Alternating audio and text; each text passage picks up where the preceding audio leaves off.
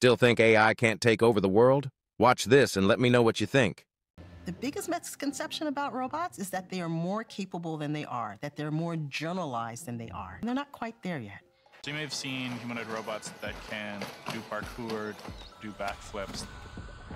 Only ones that are really comparable are the Valkyrie that was designed by NASA, of which there's only 2 or 3 in the world, and the Atlas from Boston Dynamics. But most of them have very few sensors, and a lot of the time they will be remote controlled or given a very clean, pre-scripted path.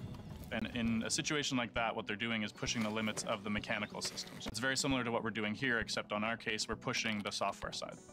The next step going forward is to start replacing all of our dumb, blind, dangerous machines with machines that have sensors and vision built into them that can work side by side with humans to be more productive and safer at the same time.